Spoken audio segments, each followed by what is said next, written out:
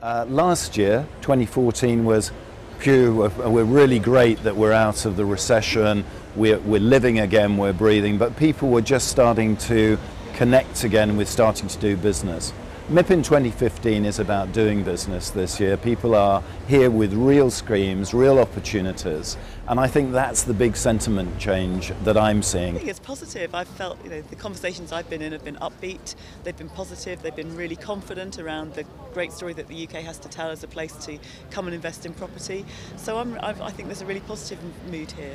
Optimistic, just like last year. I would say the confidence has an air of caution behind it, partly due to the general election, partly because we are in a period, we've been here before, basically, and a lot of people are making reference to 2006, 2007. Let's make sure we don't see the same downturn afterwards. And the mood is really strong. It's got the feeling of 2007 pre-crash, but people are still looking around to see, is there anything around the corner? And at the moment, nobody can see anything. Instead of just talking about transactions, they're saying here are the development opportunities, here are the transactions, and still a huge weight of capital looking for opportunities.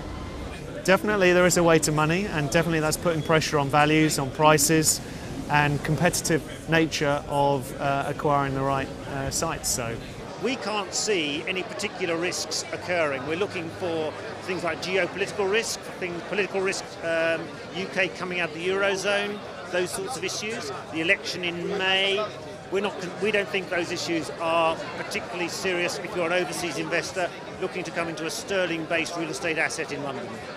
The bigger worry is the macro issue, but how do you plan for that? How do you plan for what might happen between Russia and the West next?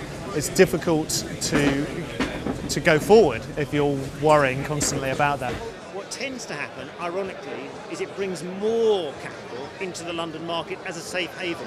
So perversely, when there's trouble somewhere in the world, that safe haven money comes back into London. You can probably tell by my voice that I've been talking a lot for the last couple of days, and this is just a fantastic place to meet people. I'm new to my job, I've been in 2 months, so it's a great place for me to meet many people in the industry and have a good time as well.